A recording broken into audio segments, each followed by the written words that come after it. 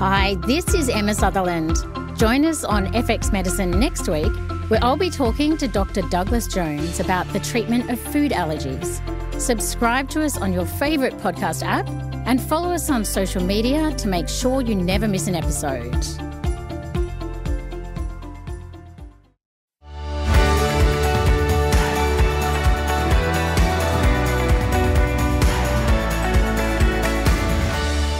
Hi, and welcome to FX Medicine, where we bring you the latest in evidence-based integrative, functional and complementary medicine. I'm Dr. Michelle Woolhouse, and joining us on the line today is Professor Craig Hassad. Craig is the founding director of education at the Monash Centre for Consciousness and Contemplative Studies. Craig is renowned for being a pioneer in the use of mindfulness meditation within the medical world and beyond. He's been a meditation teacher for more than 30 years and was a founding president of Meditation Australia. He's with us today to discuss psychoneuroimmunology, a term that may be unfamiliar to many, but it is the term that we will learn underpins the important area of mind-body medicine. Welcome to FX Medicine, Craig. How are you? Hi, Michelle. It's great to be with you again. Psychoneuroimmunology isn't a term that has gone viral yet, but for me, it was the most profoundly inspiring discovery in my whole medicine journey. It used to be considered a pseudoscience. So, Craig, what is psychoneuroimmunology and what does it mean for our understanding of whole person medicine? Well, I guess, Michelle, it's all in the name, really. Psycho, the mind, neuro, through the nervous system. Immunology, it talks to the immune system. So whatever goes on in our mind it has effects in the brain, and that talks to the rest of the body, and including the immune cells, and change how they function, and therefore have massive implications for health. Because it was thought that the immune system is just a bunch of cells going around doing their own thing, and yes, immune cells talk to other immune cells and so on. But in the mid-70s,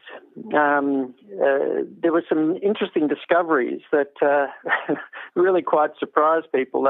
For example, Robert Ada, who pretty much is the father of the modern science of psychoneuroimmunology, they were doing studies looking at the effects of chemo on mice, the immune cells, and they were trying to use this to work out what kinds of doses were safe or not safe for humans, and they were giving them this sort of very controlled diet, including this sort of saccharine water, which would give it the taste of being sweet but not provide any calories. So it was a very controlled diet, and they were dosing them with chemo and so on, and then on occasions they'd just give them the saccharine water but not the chemo.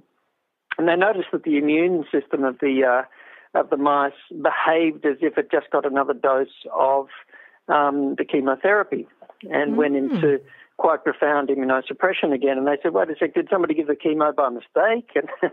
And they thought, what happens if we give the chemo again? And the immune system would crash again. And they said, wait a sec, the mouse is associating the taste of this saccharine water with the chemo and having an effect on the immune system. This is classical conditioning. It's classical Pavlov's, yeah. And amazing. So they started to look closely at immune cells and lymph glands, and they thought, well, let's stain them up and look for nerve fibres. And sure enough, they found nerve fibres all the way through lymph glands and in other lymphoid tissue around the body. And they said, well, it wouldn't be there unless the central nervous system was communicating with the immune system. And then they started looking for neurotransmitter receptors on the surface of white blood cells, and they were finding them all. And they said, well, there's something going on there, and that's really where the whole story sort of began, took off from there. And so what was so fascinating to me when I first started learning about this was that there's a bidirectional communication between the immune system and the brain, and the brain and the immune system. And that was just mind-blowing to me, because in my health education, it was always like this top-down, heavy response to the body. So the brain was kind of the governor, but yet we now know that the immune system talks back to the brain. Tell us about that. Yeah, well, that's right, because these immune cells actually, send out hormones and neurotransmitters and so on that talk back to the brain, particularly the prefrontal cortex, which is interesting. So we've found that that's a very important area of the brain for regulating the immune system. But also the limbic system, so emotions are very central in the regulation of immunity. And it's not surprising, because any health professional who's ever listened to a patient has heard from them about how, well, when I get stressed or get very angry or going through a difficult time, my inflammatory condition flares up or my pain gets worse and so on. And patients have been telling us for a long time, and that should have given us pause for consideration. But that's right. Science sometimes takes a long, long time to catch up to the obvious. Yeah, but it is absolutely profound. I mean, we know in terms of pain medicine how profound the stress response is. But I think sometimes when we're looking at the physical aspects of people's issues like inflammation, that we tend to kind of, we don't make that connection so easily. And we now realise that that it's the whole process is much more nuanced than we thought. So if we sort of say, oh, well, we now know that, say, significant stress will suppress immune resistance to infections, viruses and so on, and if one gets an infection, it'll be more severe. So, it's one thing, but wait a sec, inflammation gets worse at the same time. Yeah. So it suppresses immunity, but we get more inflammation. Now, that kind of doesn't make sense unless we now know that there's a thing called immune dysregulation. So we get the worst of both worlds with poor mental health. And because it's not just stress. I mean, the whole poor mental health, including anger, significant anger. And so these sorts of significant and especially chronic effects on our emotional state will dysregulate the immune system. So we get less resistance, but we get more inflammation. Yeah. When you flip that the other way, I mean, that's the negative side of the story. And if ever you find yourself talking to a patient about this, by the time you finish telling them all this information, they'll be feeling stressed, anxious and depressed. That's right. So you very quickly got to get to the positive side of the story. That is, everything that you do to help, the health, your mental and emotional health, is a positive investment in your immunity. So it'll have an immune re-regulating effect. So it'll boost your resistance, but at the same time it will have an anti-inflammatory effect, which is a win-win situation. I noticed in your book, I was just rereading, I went to have a look at it as I was preparing for this podcast, and all of my highlighting had faded, so I had to go and re-highlight it. It was a bit long ago when I first came across your amazing book, Essence of Health, but you had a term in there which I loved, which was called a brain renovation. And I guess we could call it an immune system renovation, where by using a lot of these positivity mechanisms that we can then go and really enhance our immune system, or enhance our stress resilience, or enhance our mental health. Yes, that's right. And because all of these systems are interconnected, and this sort of the approach to medical education, probably less so in training, complementary medicine practitioners, because sort of the holistic kind of model is much more fully adopted in that. But in medicine, there was this systemic approach to the body and to education. And, let's learn about the immune system, let's learn about the gut, let's learn about the immune system. So all of these systems, the nervous system, were taught and then practiced in medicine as if they were independent things. And that's like, you're in a city like Melbourne or Sydney or somewhere else, and that's like saying, well, the traffic is independent, the circulation's independent from, industry that's producing stuff. Everything in a city is interrelated. Well, we saw that with COVID, how interconnected our infrastructure is. Yeah, you can't affect one part of it without having flow-on effects to everything else. And so this is a total fabrication in the mind of modern medicine that unfortunately has persisted for, decades, perhaps generations. And so it has to be dismantled again and actually come back to the obvious, and that all of these systems are interrelated. So, and every time you make a positive investment in one way, it has positive flow-on effects in the other. And that's the really optimistic sign or message, I suppose, from a therapeutic perspective. Well, absolutely. And I think, so much research has gone on for the last decade with regards to the gut biome and the gut being the second brain, and all of this incredible information has come through our, I guess, symbiotic relationship to bacteria. And I think one of the profound aspects of that was that, we know that most of our immune system lives inside our gut. And so then that further extrapolates the importance of this holistic picture. What do we know about psychoneuroimmunology and gut health and the gut biome? What's the latest on that?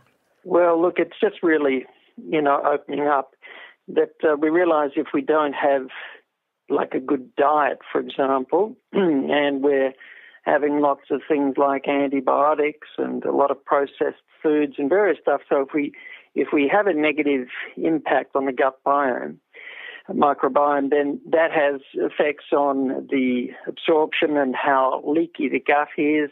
Things get through, has implications for allergies and immunity. And so, it's like a really new. It's not really new because people have been talking about this for a few decades now as well. Yeah. But we're just a bit kind slow. of in medicine starting to catch up. That I've been in medical education for 33 years now, and I'd like to say we're so much at the cutting edge, but so much of the time actually we're lagging behind. And so we're just starting to realise that the healthy gut is a really important foundation for health of other systems as well. And that. But that's bidirectional too, isn't it? It's like with the health of the brain and the health of our emotions impact so significantly on the gut and the gut biome. Well, that's right, and that's kind of been recognised for a bit longer as well. In that, if you get extremely nervous prior to exams and so on, people would often say they get queasy in the stomach, and we kind of realised from early research on the fight or flight response that that has implications for gut motility, and so a lot of symptoms that people experience when they're very stressed kind of centred on the gut, but we're now realising that this sort of this is a two-way thing as well, that the health of the gut can have implications also, not just for the health of our immunity, but also for our mental health as well. Because this sort of chronic inflammation that's set up through very poor gut health has significant implications. The mental health is important. One of them, everybody has been talking about, the importance of serotonin, for mood and so on. And serotonin is an important mood chemical, there's no doubt about it. But serotonin's not the only thing affected, in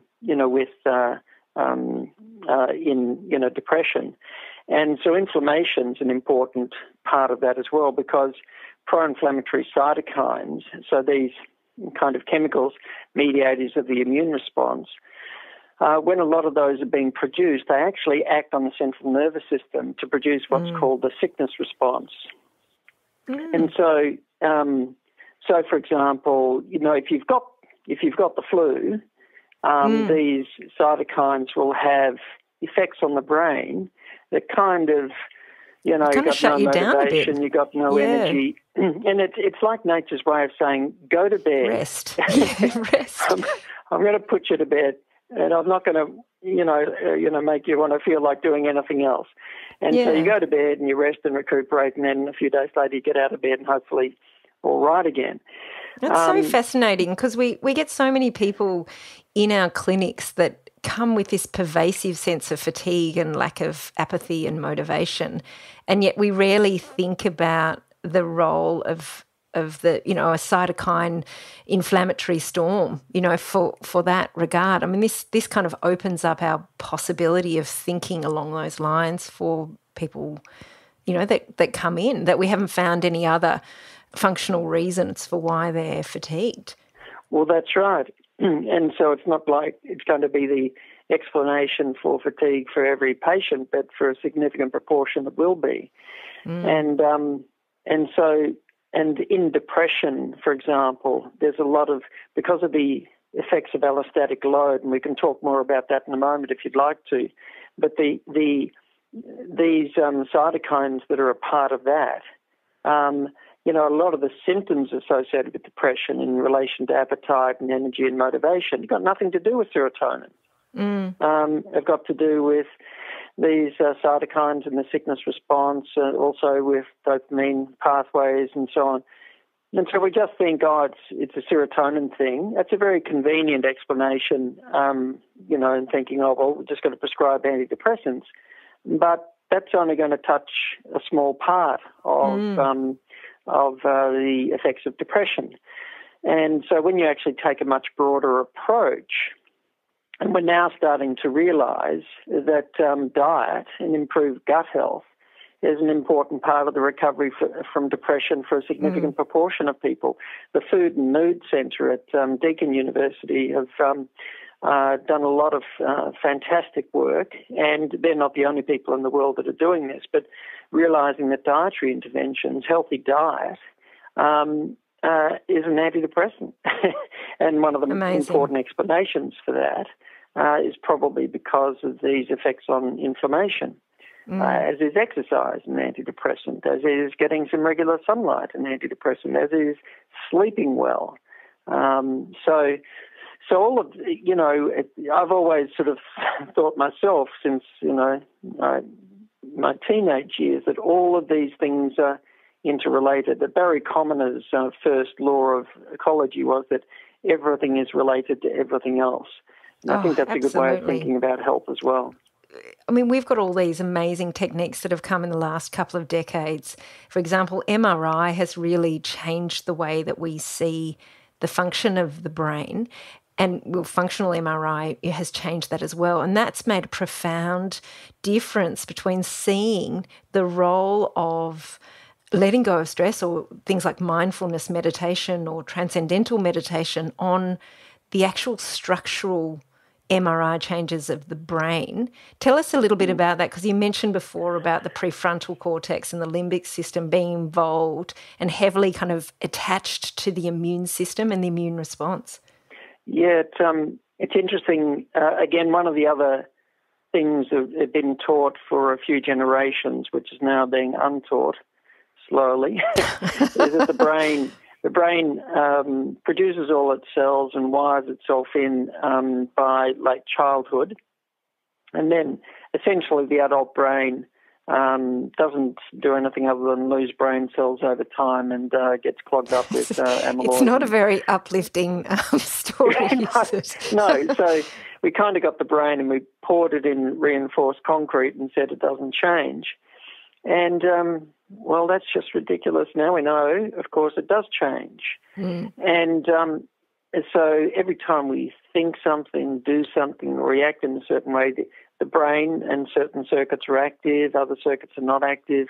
And when you activate circuits, you reinforce connections and indeed new brain cells, even in the adult brain, so neurogenesis. So if you learn to play the piano, or if you want to become a London taxi driver, and you've got to you've got to develop the knowledge, that is, learn all the streets of London and so on. Then, if you measure your brain, 12 months later, the brain will have changed, not just functionally, but anatomically. Grey matter thickness in those areas of the brain that are being stimulated will grow. And like the memory circuits and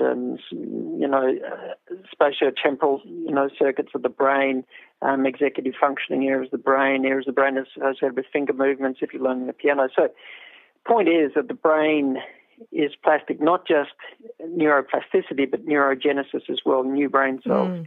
And now, from a meditation point of view, this is a workout for the brain, especially the attentional circuits of the brain, the cingulate gyrus and also the insular. And there are a number of areas of the brain that are kind of getting a workout when we practice meditation. And those areas of the brain that get the workout are slightly different from one form of meditation to another, depending on what kind of meditation a person's practicing. But if you take mindfulness, where most of the research is, then that literally changes the grey matter density in some important areas of the brain, especially the attentional circuits. Now, attention is so important for, say, memory. A lot of people worry about their memory. Oh, I've got a terrible memory, I can't remember stuff.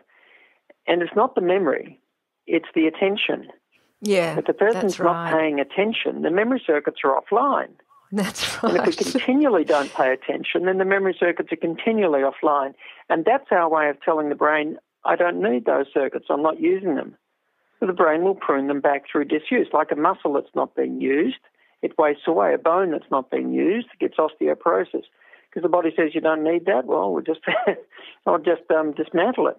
It's such a great way of thinking about it, because I know a lot of people are worried about their memory. And recently in clinic, I really noticed that more and more people, even at younger ages, are actually complaining about memory and cognitive impairment and foggy brain. And that was never discussed 20 years ago. That whole concept of foggy brain didn't exist 20 years ago. And now it's kind of like, even in the medical software, they've got a tick box that says foggy brain.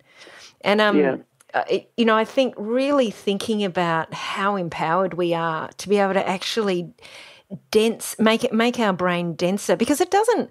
I was reading a study, Richard Davidson's study of looking at beginner meditations, and they had quite profound changes within about, was it 8 weeks of doing a beginner meditation course. So it's not like you have to be a serious monk, for 4 hours a day to see these changes. That it doesn't take as long as what people actually think it does, which is so inspiring too. Yes, that's right. So, after 6 to 8 weeks of practicing these kinds of skills, and the person's not practicing memory tasks, the person's practicing attention through meditation, but the memory circuits will change. Also, the emotion regulation circuits change. Also, the areas of the brain associated with interoception, that is your ability to be in touch with your body, change. The ability to switch attention, the ability to process information. So a lot of executive functioning circuits get a workout through the practice of meditation. And this, of course, has flow-on effects into the person's day-to-day life. Oh, I'm working better, I'm making better decisions, I'm processing information better, I'm getting less emotionally reactive than I used to. They lose their keys less. Yes, that's right. Because, you just even in simple ways, a person, walking away from their car to the office, for example, and halfway to the office, did I lock my car or not? Yeah, that's right. It saves so much time. Well, that's right. Will I keep walking or will I go back and check? And then there's this sort of internal agitation, go back and check, oh, yes. But we did it on automatic pilot because the mind was already thinking about the stuff I've got to do at work. So in that 1 second that little button on the key ring was being pressed, we weren't paying attention, so it doesn't register in memory. It's interesting when we've known for a long time that, the last 15, 20 years, that meditation practices change the brain and generate new brain cells and slow the loss of brain cells. So by about the age of 50, one recent study was showing that people who practice these kind of skills regularly, their brains are about 7.5 years younger than people who don't. which I don't know which side of 50 many of our I'm listeners just will be under. on, but I can assure you that becomes a more and more attractive option all the time. Now, mind you, if you practice too much meditation, you wind up with the brain of a 5-year-old, which is probably not quite so good, but anyway. So there's kind of a point. There's like a sweet spot. Yeah, I want to be 21. Don't overdo it. There's a lot of talk about holding our trauma and emotions in the body now. And there's a whole kind of new way of discussing trauma, like through the vagus nerve plays a role and the parasympathetic nervous system. What does all that mean? Like, what do you think they mean by holding the trauma in your body? And does that change the way we think about emotional well-being as in that whole person care? Yes, it's this is an interesting and important area, but I think it's a very difficult one to be precise about in the way that we might like to be. So, it would be hard to say that, for example, and it depends psychologically on a deep level, a person might express certain symptoms even unconsciously associated with past trauma with particular areas of the body. It's very hard to join all the dots from a psychological, emotional experience and then all of the biochemical and neurological pathways that mean that therefore expresses itself in those particular symptoms in that part of the body. It's hard to join all those dots and to be 100% sure. About that. That doesn't mean, of course, that it's not. It just means that that's a very difficult thing to prove. Yeah, but we certainly it's so know nuanced and abstract.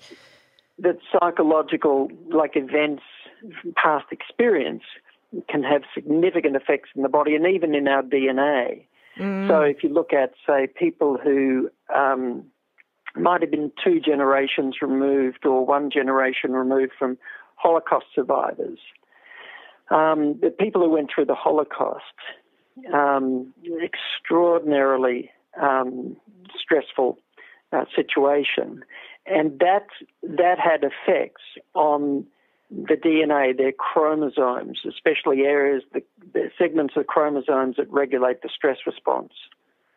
So it was like people coming away from that situation, there were epigenetic changes to the chromosomes, segments that regulate the stress response. But what they've found is that those changes can be handed on to the next generation and the next generation. That's incredible. Which is interesting. Other things have gone back many more generations than that, perhaps even 3 or 4. We don't.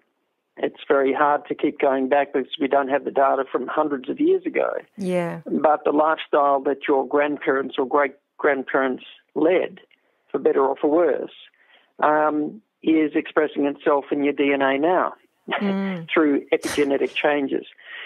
Not changes in the makeup of your DNA, changes in the way that your DNA functions and expresses itself because of all of the things around the DNA that are turning on and turning off particular chromosomes or segments of chromosomes.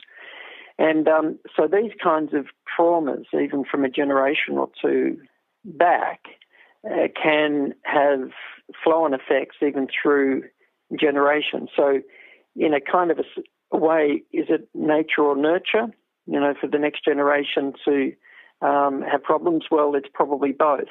Like with everything, that it's nature what we're sort of born with, but it's also nurture, the environment that we're brought up in. And so I think it's always going to be a combination of those 2 things. So it's held in the body, but it even seems to be held in the DNA. It was interesting, animal studies you can do that you can't really do on humans. They looked at giving, a conditioned response in mice. So they would give them the smell of orange blossom, and at the same time they would give them a little electric shock.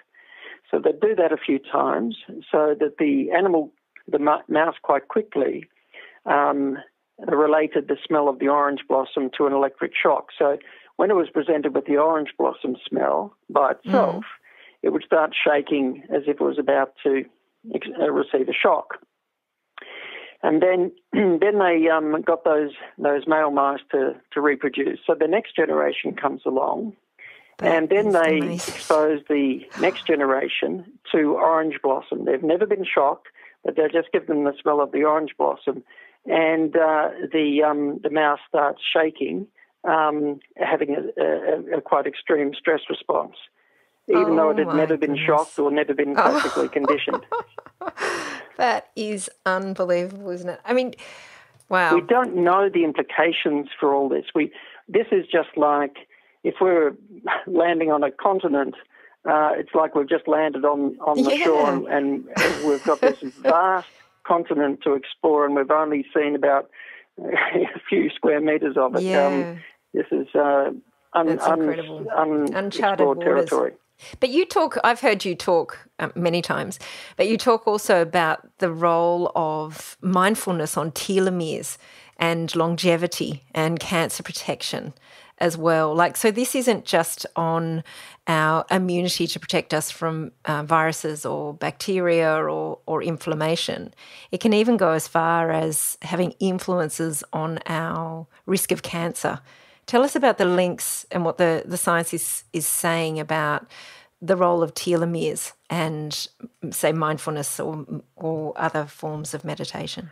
Yeah, well, there are lots of dots still to join, but what's been known, and mainly through the work of Elizabeth Blackburn, who won the Nobel Prize for discovering telomeres, who's an Australian scientist working in the States, and she and her main colleague in this area of research, Elisa Epel, they're looking at the effects of significant chronic stress, poor mental health, anger and hostility, and these things were actually having an effect of shortening telomeres. Now, for those listeners who are new to sort of understanding about telomeres, if you imagine your chromosomes as long, coiled-up molecules of DNA, on the end of the chromosomes are these little caps called telomeres, and they stop the DNA from unraveling, a little bit like the plastic bits on the end of shoelaces stop shoelaces from unraveling.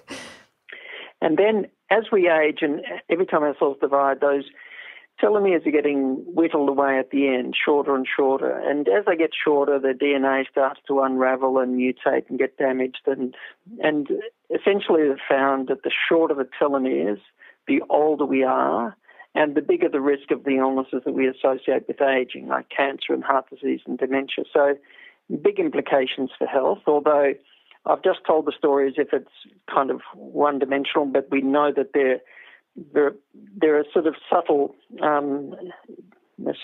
variations of that story. But that's the kind of overall story. We're still trying to work out the whole. Well, I'm saying we. I'm not one of the researchers in this area, but the scientific community is still trying to work it out, the full story.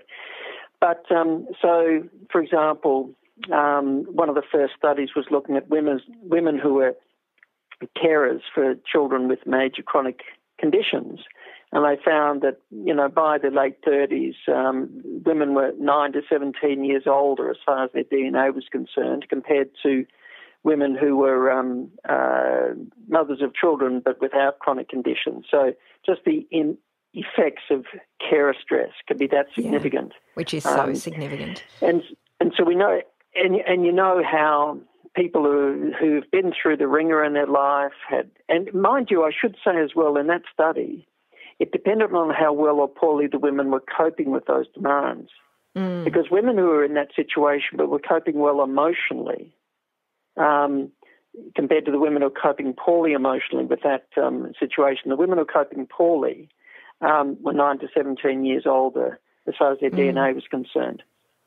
And that's important because it gives the situation as much as how the coping. People cope with it.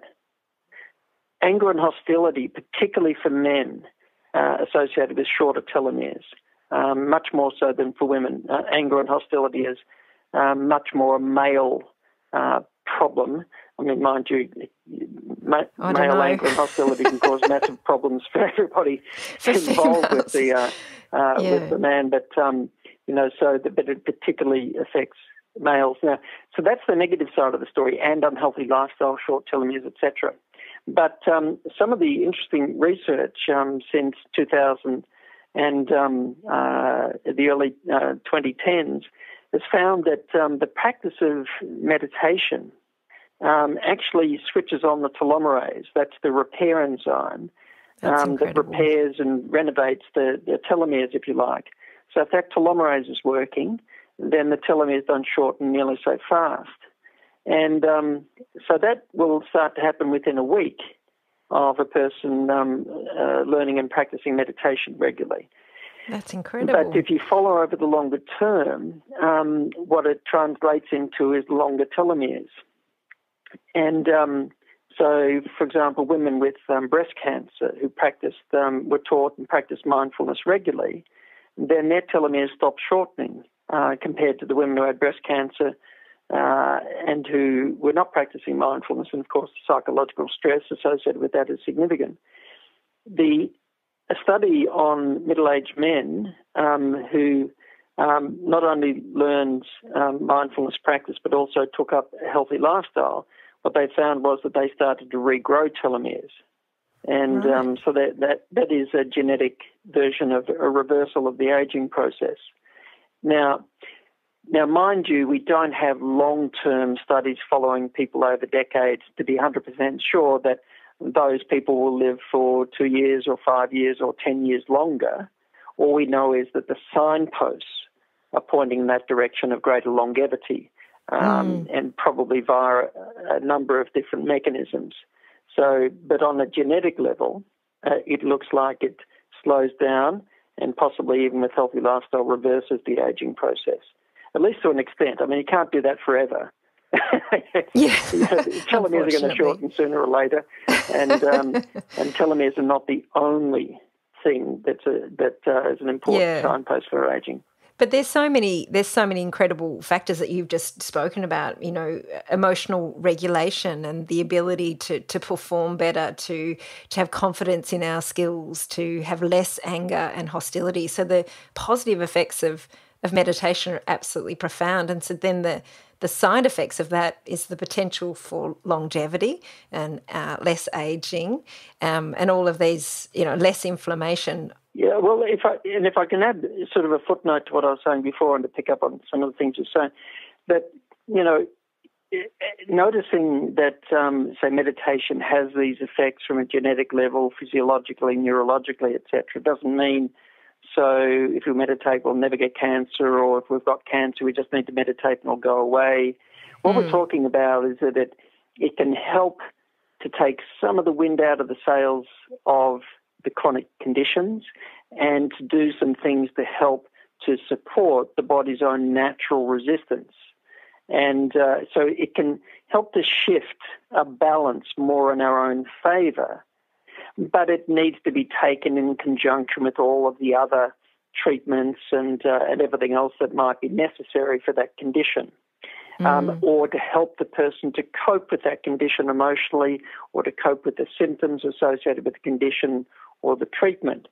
So it's not like just meditate and everything will go away. But it's a really important potential adjunct in the management of these conditions. But those questions you're mentioning before, and like asking people, particularly for men, about anger and hostility, is very important because, if somebody says, and to actually try and quantify it, like how often and how angry somebody gets, because that could be a really important part of the management of their heart disease. So, for example, if somebody gets really, really angry, then within the next 2 hours, depending on their other cardiovascular risk factors, they're 8 to 9 times more likely to have a heart attack in the following 2 hours than they would be if they hadn't gotten angry. That is, it can be a trigger for acute events. Or another study was looking at how often somebody gets angry and looking at their other risk factors. And what they found was that, for people who got angry about, say, 5 times a day, and that could be just in the traffic and something happens at home and, et cetera. So 5 times a day, And if they've got high cardiac risk factors, there was, 657 extra cases of cardiovascular disease per 10,000 people per year. Gee. That's a lot. That's a lot of increase, over and above what you would expect, when controlling for the other risk factors. So that's a lot. So, if you're asking us how often do you get angry, like really angry, and that may be a really important part of the management. And a really important doorway into an opportunity to explore a whole new way of helping reduce down the risk and helping to support their life and helping really to work towards optimizing their health, whether they've got these chronic diseases or not. Craig, I have to thank you so much for joining us today to discuss this incredible concept, really, that I don't think gets enough airplay. We've learnt about the role of stress and mindfulness on epigenetic changes, on our immune function, the role of emotional regulation on health and thickening our prefrontal cortex so that we can become more productive and optimized and have these incredible forward-thinking planning skills. I love the concept of holism and whole person care and this interconnection with ourselves and the whole of life, really. So it's not just about us being all interconnected, but it's ourselves being interconnected to each other and to the community and to the world and to the land and ecology, as you mentioned before as well.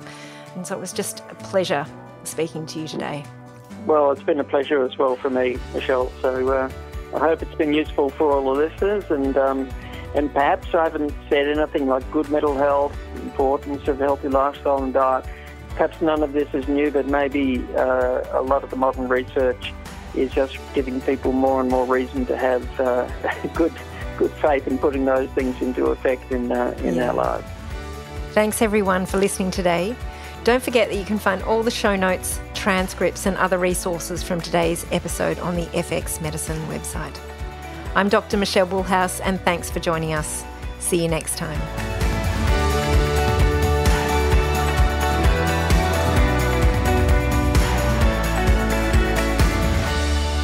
This podcast is intended as healthcare practitioner education only, and it is not a substitute for medical advice, diagnosis, or treatment. Make sure you never miss an FX Medicine episode by subscribing to us on Apple Podcasts and Spotify. You can also follow us on LinkedIn, Facebook, and Instagram.